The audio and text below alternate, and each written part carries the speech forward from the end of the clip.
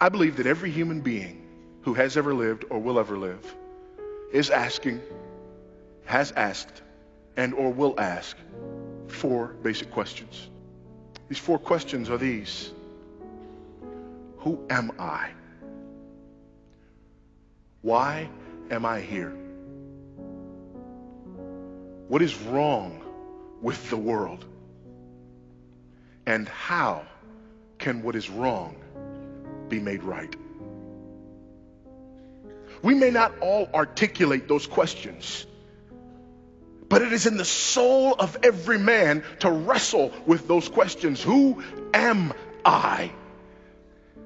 What is my nature? What is my essence? Why am I here? What is my goal? What is my purpose? What is wrong with the world? Because it's obvious that something is wrong.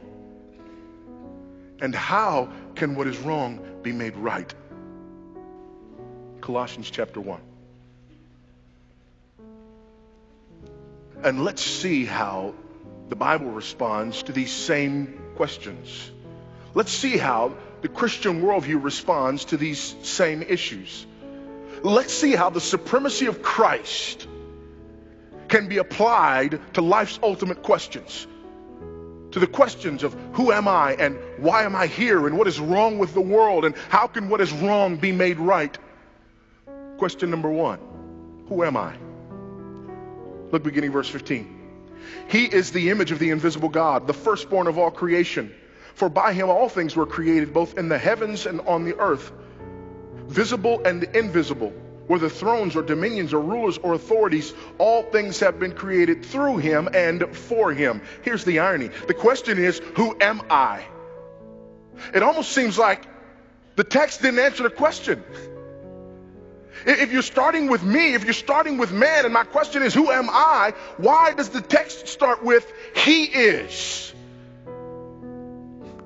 Because of the supremacy of Christ and truth. You see, the text begins with Christ as the creator of all things. So the answer to the question, who am I, begins with who Jesus is. He is the image of the invisible God. He is the icon, if you will. He is the exact representation. He is the picture in human flesh of who God is. He is God on this earth. He is God with us, God among us. He is the Almighty. So who am I? Secular humanism says that I am the result of random processes. Christian theism says I am the crowning glory of the creation of God. Christian theism says he knit me together in my mother's womb. Christian theism says I am no accident. I am no result of random processes. Christian theism says whether I am tall and beautiful or whether I am small and not so handsome, whether my body functions perfectly or I am deformed severely, I am the crowning glory of the creation of God. And as a result, I have inherent dignity and inherent worth and inherent value. Question number 2, why am I here? This postmodern secular humanism basically says that we are here to make the most of it. There is no rhyme or reason, so we're here to make the most of it. Consume, enjoy. That's why you're here. This is the overarching mentality in our culture, both inside and outside of the church, that causes people in our culture, where the rest of the world looks at children as a blessing, we look at them as a blight and as a burden. Where the poorest nations in the world talk about how many children they can have, we talk about how many children we can afford. We have houses that are larger than they've ever been, and families that are smaller than they've ever been. Why? When our attitude toward children is a boy for me and a girl for you, and praise the Lord, we're finally through. Why? Because they get in the way of our consumption and our enjoyment. They cost too much. That's secular humanism. Christian theism looks at the question of why are we here and answers it very differently. All things were created through him and all things were created for him. The ultimate purpose of all things is to bring him glory and honor. and that he might have the supremacy in all things. So who am I? The crowning glory of the creation of God. Why am I here? To bring glory and honor to the Lord Jesus Christ. That's why I exist. That is why you exist. That is why he breathed into us the very breath of life. He is before all things. Why did you choose your last job? Was it because of the supremacy of Christ and truth as it relates to your purpose for existing? Or was it because it paid you more than the place you were before? What is wrong with the world? There's obviously something wrong with the world. What is wrong with the world? You. I mean, me too, but mainly you. Hostile in mind and engaged in evil deeds. What is wrong with the world? You are the crowning glory of the creation of God. You are created to live and bring glory and honor to the Lord Jesus Christ, and instead you are hostile toward the one by whom and for whom you were created. That is what's wrong with the world. The problem is me. The problem is the fact that I do not acknowledge the supremacy of Christ in truth. The problem is I start with me as the measure of all things.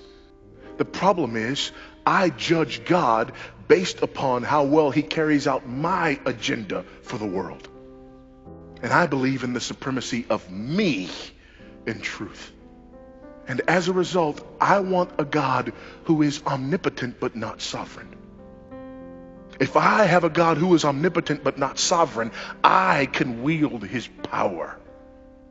But if my God is both omnipotent and sovereign, I am at his mercy. Who am I? The crowning glory of the creation of God. Why am I here? To bring glory and honor to the Lord Jesus Christ. What is wrong with the world? Me. I don't do what I was meant to do. How can what is wrong be made right? That there could have been some question about his justice, as it would have appeared that someone somewhere could have said, God, how can you claim to be righteous and you did not crush Moses, the murderer? You did not crush Abraham, the liar. You did not crush David, the adulterer. How, oh God? When God crushed and killed his son and satisfied his wrath in order that he might be both just and the justifier of the one who has faith in Jesus Christ. Was that enough for Adam's sin? Was that enough for Moses' sin? Was that enough for Abraham's sin? Can you hear the rhetorical questions from Calvary? Was that enough for your sin? Was that enough for you to recognize the supremacy of Christ? There was nothing else that could have been done that would have allowed God to be both just and our justifier.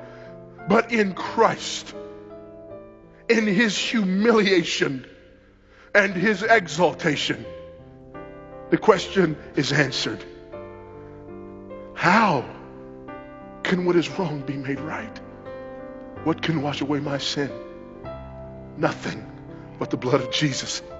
What can make me whole again? Nothing but the blood of Jesus. Oh, precious is the flow that makes me white as snow. No other fount I know, nothing but the blood of Jesus. There is a fountain filled with blood drawn from Emmanuel's veins, and sinners plunged beneath that flood lose all their guilty stains.